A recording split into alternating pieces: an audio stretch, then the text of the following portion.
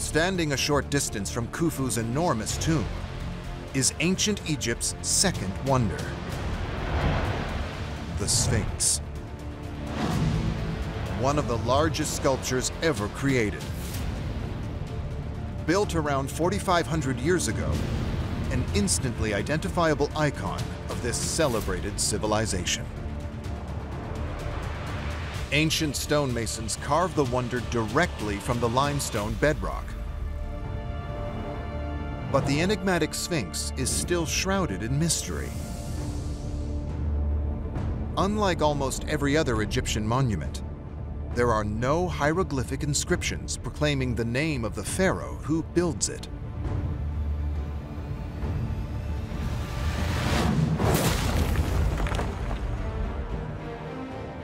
The head of the Sphinx is bigger than the head of the Statue of Liberty. It's carved from layers of ancient limestone and towers 65 feet above the desert sand. It has a massive body, as long as a jumbo jet, and under hundreds of protective limestone tiles.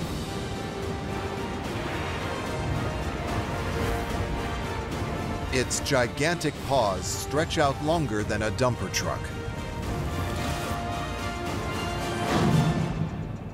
The identity of who carves this masterpiece is one of the most enduring debates in Egyptology. Whose face tops the most recognizable statue in ancient Egypt? Surprisingly, the steep-sided hollow that the Sphinx sits in offers the best clue. Egyptologist Mark Lehner believes the Egyptians dig down to create the Sphinx, removing thousands of tons of stone to shape the statue's massive body. Today, the steep-sided pit walls that surround the Sphinx still bear the ancient scars of this mammoth excavation. You have to imagine what it looked like. This entire volume of quarry was being worked. Blocks were being taken away in the form of, massive stones, 100 tons in weight. Mark believes finding these quarried stones is the key to revealing who builds the Sphinx. He suspects the blocks don't go far. These ruins that sit at the paws of the Sphinx are once lavish temples built by the great pharaoh Khafra. Mark is convinced the same pharaoh creates both the Sphinx and the temples at the same time.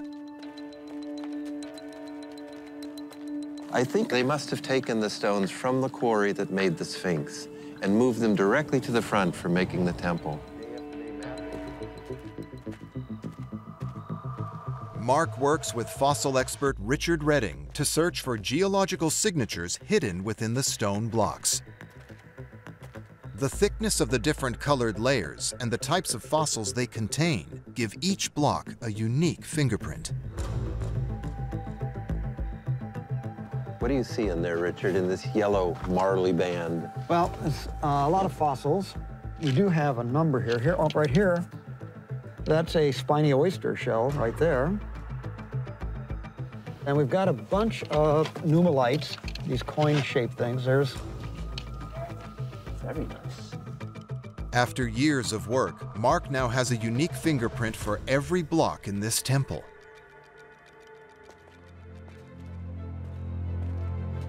To show the temple and the Sphinx are built at the same time by the same pharaoh, he hopes to match the temple stones back to the locations they are cut from around the Sphinx. First, Mark compares the thickness of the layers to see if he can find a perfect match with any of the temple blocks. Just a little further on, and I'm getting, about 75. The layers are a good match.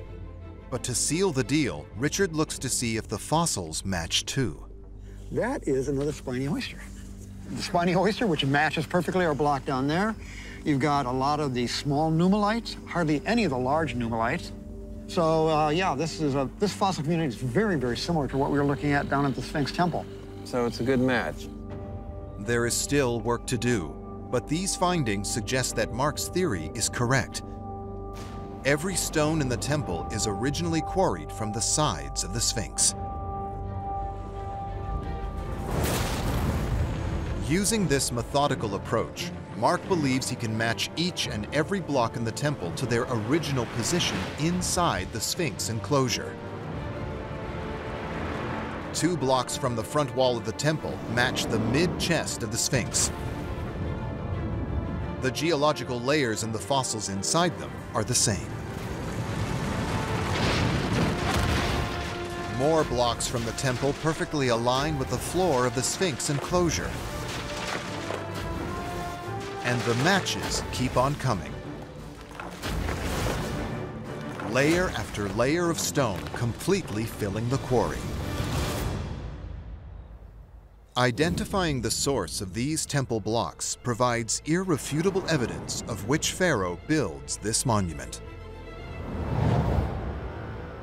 So if Khafre built the Sphinx temple, it had to have been Khafre who made the Sphinx, because they were part of the same process. Mark believes he's finally ended the debate about the builder of this Egyptian wonder. Khafre tops his mega Sphinx with a colossal carving of his own face. He is the son of the mighty pharaoh Khufu, the builder of the Great Pyramid. Khafre creates a projection of power like no other to rival his own father's towering tomb.